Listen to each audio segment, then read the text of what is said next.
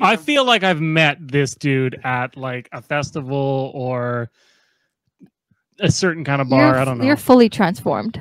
Perfect. Even better. Like, let's hear your cowboy voice. Well, cowboys, we're going out riding today, and the best thing to ride these days is actually another cowboy. howdy. No. Now the bit really starts. I have you on the main feed. Well, my little heifers, at some point, you're going to have to go out into the pasture of life. And in order to find out what you are going to eat in that pasture of life, you're going to have to sift through a whole lot of shit. That's the pep talk for you little heifers out there. Remember, your grass is not always greener on the other side. That's all I have for that bit.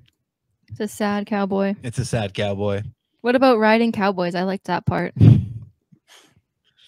I mean, I'm just taking verses from what might be the greatest band to ever walk this earth, Big and Rich.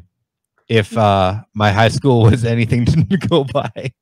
See, this is my issue with Big and Rich, is that I feel like Save a Horse, Ride a Cowboy is a false dichotomy. You can ride both. You know? I mean, you can have it both ways.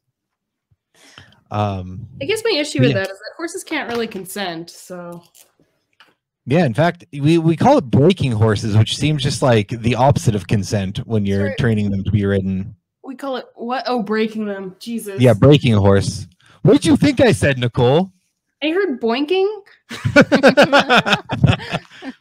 No, we saved the cows for that.